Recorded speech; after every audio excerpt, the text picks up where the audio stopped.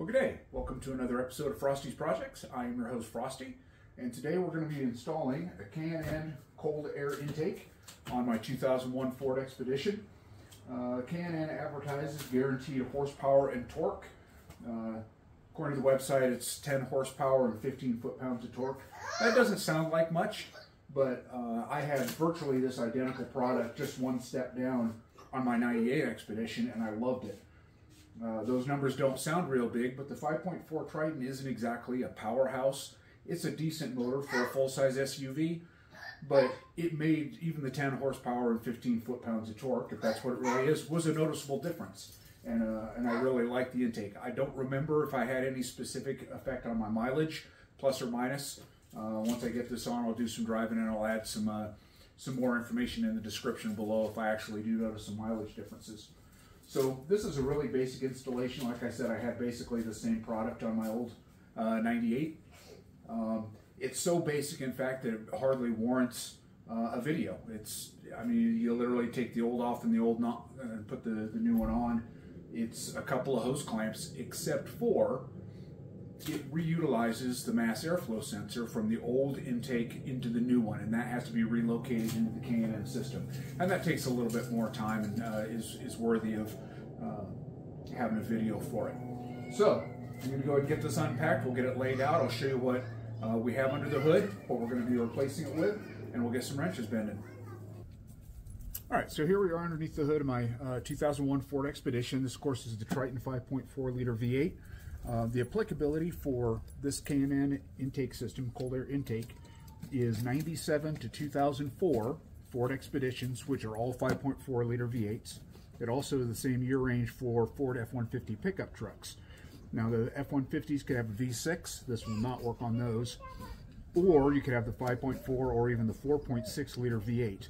This intake system we're putting on will work on both different sizes V8s. So essentially what we're going to be doing is we're going to be removing this entire intake system from about here all the way to where it plugs into the fender. And we're going to be replacing it with the new cold air intake system. And I have that laid out over here. We'll look at that in a second. So what's important to remember is this is the old filter. You can see that's a pretty decent size. This is the new filter, and although it's quite a bit bigger, that alone isn't going to make the difference that we're looking for, because the choke point for getting air into the engine is where you get your power. The choke point is right down here where this little tiny tube plugs into the fender. That's where it has to get all its air. It doesn't matter how big the filter is, this is our choke point. And the cold air intake is going to get rid of that choke point, and instead of trying to get air through this that's only coming from this little tiny hole, and it's going to come through. Let me see that, Bills. Through here. It's going to come unobstructed into this larger filter.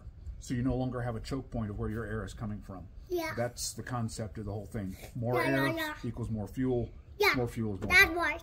That's right. Okay, so here you can see all the components that came with the K&N cold air filter intake system. Here's the filter. We just looked at that. It comes with all the hoses, all the fasteners, all the hose clamps, everything you're going to need for this entire project. K&N is a quality product. It comes with everything you need, right down to the fasteners. So this is a really complete kit. One of the main things that's different between this one and the one that I had on my old 98 is my old one had a plastic tube here instead of this aluminum piece, and it didn't have this heat shield. That's the upgrade, or those two pieces. This one largely cosmetic, and this one will keep the heat away from the heat of the engine away from the intake to make sure you continue to get predominantly cold air in your motor. Cold air is denser and it is more efficient in the combustion process once it gets into the motor. All right, let's start taking something apart.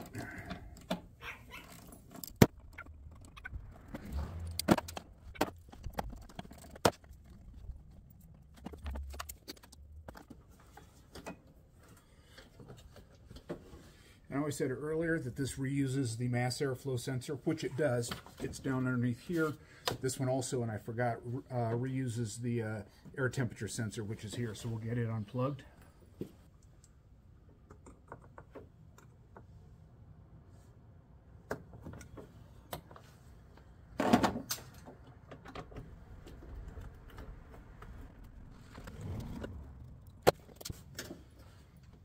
Okay, we'll unclamp where the air filter goes. I already took the air filter out for that demonstration earlier, so it's not in here. It would normally reside right inside here.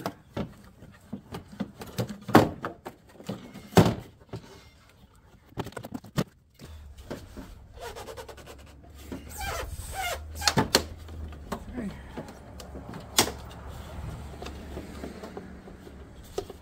This is pushed into 2 rubber grommets, and that comes out.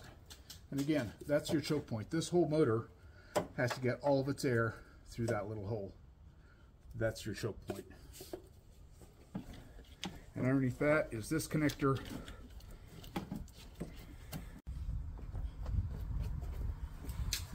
And this wiring harness is clipped to this mounting bracket. So carefully remove it and get it disconnected. There we go. This is where your air mass flow sensor is in here, and that's one of the components we're going to have to switch over into the new air intake system.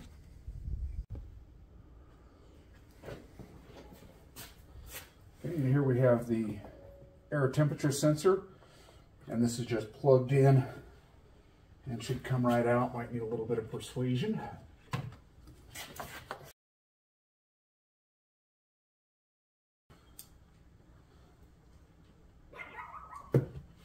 And there we go. All right, so now we're going to go ahead and remove the stock mass airflow sensor, which is inside of this assembly. I don't know if you can see it in the camera, but it extends into this tube right there, connected to this wire harness. And I don't remember this from my 98. This looks remarkably aftermarket, like one of those guys that you see on the internet or on some infomercial. $25.95, and it'll improve you by 200 horsepower or whatever outrageous claim they make. I don't remember that from my 98. I think this is probably something that somebody bought aftermarket and put in. It's going to be unnecessary with the new system. So we remove this boot, we get it pulled back to expose the wires. Take a flat screwdriver,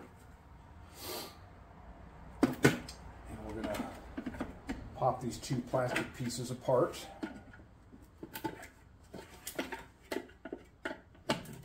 Okay, take that boot, see if we can turn it around and cram it inside of this to give ourselves a little bit of slack. Like so. Okay, now we can pull this entire assembly out of here. Oh, look at all that dirt. Okay, we'll disconnect this electrical connector. Like so. I believe we're going to reuse that, so we'll save it off to the side. Okay, and we're going to remove these fasteners to get the mass airflow sensor off. Okay, so here we have the heat shield, which is unique to this particular component. This is what I didn't have on my old one. Here's a mass airflow sensor that we just removed from the existing intake system. It gets bolted up right here. I've got a good diagram with the instructions, very well pictured as far as the orientation of this, because you could put this in several different directions. You're going to want to make sure it's in the correct way so all the wiring harness and all will still reach and connect. So this orientation is with this mounting bracket down. This portion of the mass airflow sensor faces up. We've got a couple gaskets. So the order this is going to go together then is the mass airflow sensor, a gasket, to the shield, to another gasket, and then to this ring, which is going to go on the inside here, and it all bolts together with the provided Allen bolts.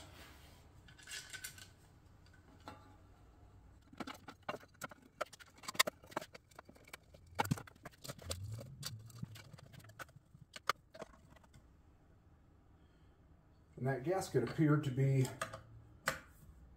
fiber reinforced. It's not just a piece of rubber. So it's fairly hardy, but you don't want to over torque these. Just nice and snug. Too tight, you'll start to compress that rubber and squeeze it out of place. And you'll end up getting air leaks around this, which is the last thing that you need. kind of defeats the purpose. All right, look down in there. I'm going to make sure that that gasket hasn't displaced at all. I'll try to give you a close-up. Make sure that if you look in here where the gasket comes around here, that it hasn't squeezed that gasket in or out, so you've got a good seal all the way around. Here you can clearly see the mass airflow sensor where it pokes it into the tube, into the ductwork, and that part is done.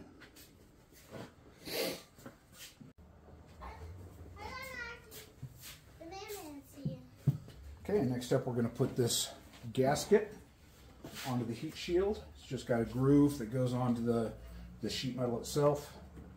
This should be pretty close to the right length. Knowing K&N, it should be pretty much right on the money. It may have to be trimmed to length a little bit when we're done, but I anticipate it's going to be pretty much right on.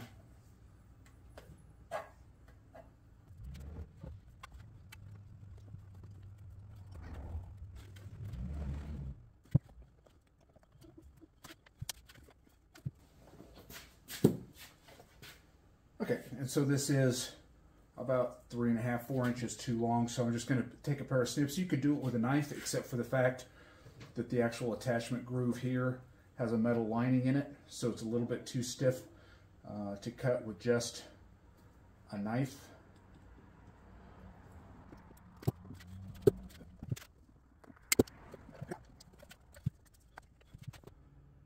And now we're going to install what it refers to as the hump hose.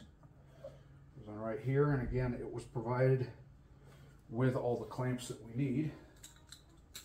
So we've got all brand new hose clamps for this assembly. And we'll snug that down nice and tight. Okay, so the way that this mounts up is these are the two rubber grommets that other plastic piece plugged down into. And my initial inclination was to remove these grommets. You can just slide them off to the side and they come out of the larger size hole so that I could bolt this piece directly down in. But according to the instructions, it says to bolt it through the existing grommets, and I am assuming that that is to provide a little bit of vibration control so it doesn't stress out the overall installation. So we're going to bolt this directly on top of these grommets with the provided hardware.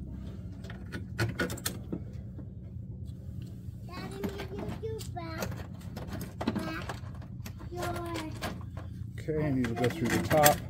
You'll have a washer and a nut that are down on the bottom, and we'll tighten this up. Okay, and so this heat shield has slotted holes to provide some adjustability back and forth so that when we put in the rest of this tubing we can get it exactly where we want it.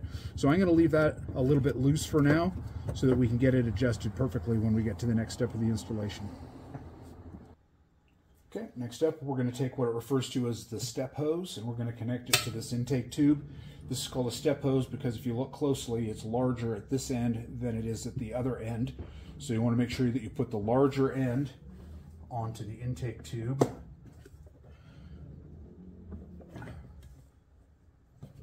Make sure you've got a fairly even amount of coverage all the way around.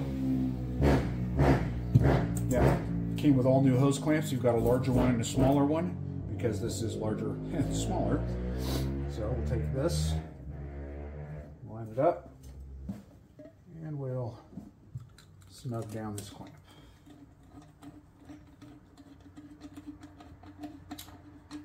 I always try to do a little bit of thinking ahead when I'm using these clamps and thinking about what direction I'm going to need to be coming at them once this is all installed. So when this is on the truck, and this is front of the truck, back of the truck, these tubes are going to plug in from the side. I don't want to put this hose clamp on this way because then I won't be able to get it to the bottom to loosen it and retighten it if I need to adjust anything. So I always try to think ahead and make sure that my clamps are going to be in an easily accessible position. Okay. Now we're going to take this little rubber grommet that was provided. This is where our air temperature sensor is going to go. So we'll just kind of fold it up and get it in there. You can look from the inside to make sure that it's seated all the way around in that groove. We'll take our air temperature sensor and get it plugged in, just like that. And this is easy enough to turn in there, even though it's a rubber seal and it's not going to leak. It still is easy enough to turn, so I can adjust this to line up with the clip once I get to that step. Okay, so here we are. We've got the heat shield and the mass airflow sensor installed, ready to go. We've got this ready and cleaned up. Here's our new tube, which has our step-down tube installed. We've got our hose clamps ready and in place. So we'll take this guy, slide it there, this guy, and slide it there. Okay. It's lined up.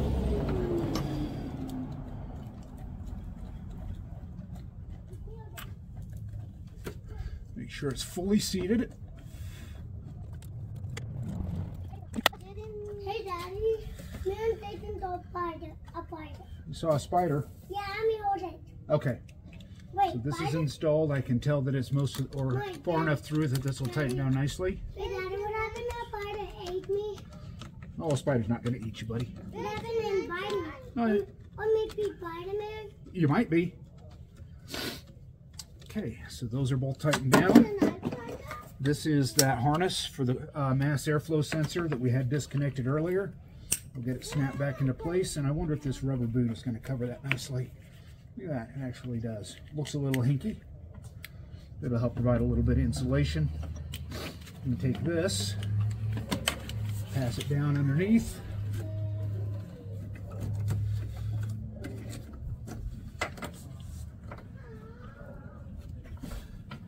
Okay, our connector is way back here.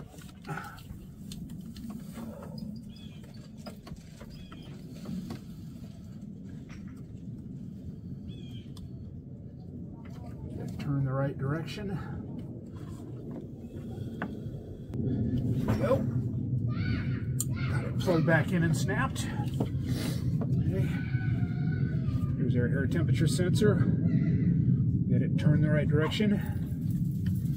Get it snapped on. Okay.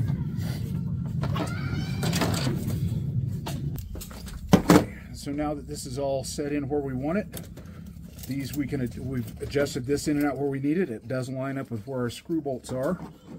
So now we can come in here with a ratchet and snuggle these down. Now remember, this is into a rubber grommet. These are actually self-locking nuts, so you don't even have to make these super tight. You don't have to worry about them coming loose.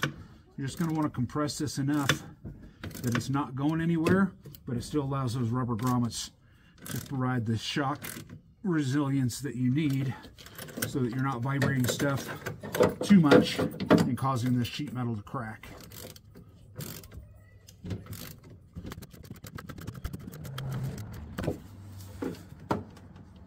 Okay, nice and firm. Okay, now we're down to hooking up these hoses. That would be these two lines right here, which originally plugged into the existing intake system right here. This one sets it forward, looks like about 3 inches, which is a little interesting because there's a slot in the side of this cover where those need to go through, headed towards the intake system. So I could try to run these to the front and get them to line up a little bit better, but then it's going to interfere with my cover. Or I can make these connection hoses a little bit longer and still get these to go down inside of that groove, so my cover will go back on the way it's supposed to. So I've measured these out. This one I still need to cut, get these cut to length, and we can get the hoses hooked up. Okay, now our hoses are cut to length and we're ready to slide these together.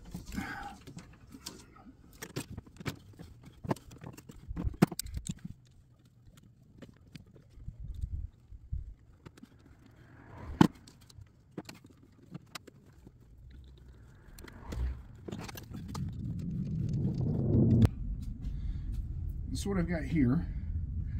It bothers me a little bit because of the way I had to route these hoses out of their original alignment. I've got a rub point right there, and one on the back side when this cover goes on. And the vibration here will wear a hole into this plastic tube very, very quickly. So I'm going to take some of this extra rubber hose. I'm going to slice it down one side and split it in half, and I'm going to put it around that hose to create an insulator between the hose and this metal bracket so that I don't have a wear point that's going to wear through my hose. Okay, so here's that extra line. You can see I split it down the side like so, and use a short piece for the top here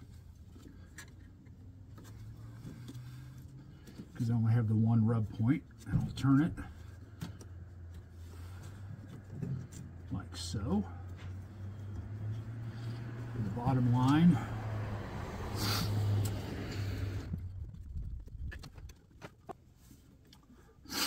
like so. Now when we put our cover on, there we go. I've got a thick layer of rubber between the plastic line and the rub points so I don't wear through the plastic hose.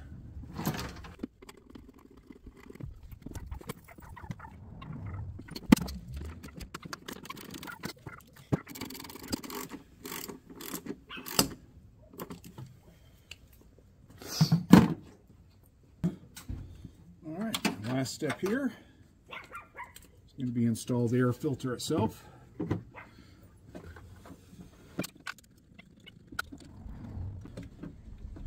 Okay. And there you have it. We'll get this thing fired up. Make sure I don't get any check engine lights indicating that I improperly installed either the air temperature sensor or the mass airflow sensor. Make sure it runs in idles correctly, which means I don't have any vacuum leaks either from here or back up in here. And it's ready for a test drive. So I just got back from my test drive. I got it up to full operating temperature. There were no check engine lights. It idled and ran fine, so I don't have any vacuum leaks. As I remembered, it did have a noticeable amount of extra power, a little bit more under hood noise because of the extra air coming in. When you're really on the throttle, you can hear the air getting sucked under the hood, which isn't irritating at all, at least not for me, considering the trade-off is having the extra power. Very straightforward installation. Really no quirks or surprises with the exception of the alignment of this hose, these two hoses here. And I don't remember with my last installation if that was an issue or not. I said my old one had a plastic tube here instead of the aluminum, and I don't know if the alignment was different. It seems to me that my 98, this cover was missing, and so I didn't have to worry about coming through the slot on the back. So maybe it was an issue and I just didn't realize it. I honestly don't remember, it was too long ago.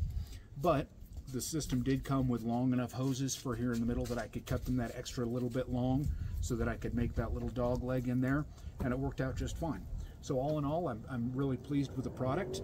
Like I said, I'll update the description below once I've got a few miles underneath it and put a couple tanks of gas, and I can see whether or not I've had a noticeable effect on my mileage. I expect I'll get maybe slightly better, but it's hard to say. So I hope you found this this video informative and a little bit helpful if you're putting this intake system on a 5.4 liter Triton motor. It's been a lot of fun. The kids were out here helping me a little bit. I hope everybody has a great, blessed day. Don't forget to be a good person, and I'll see you in the next one.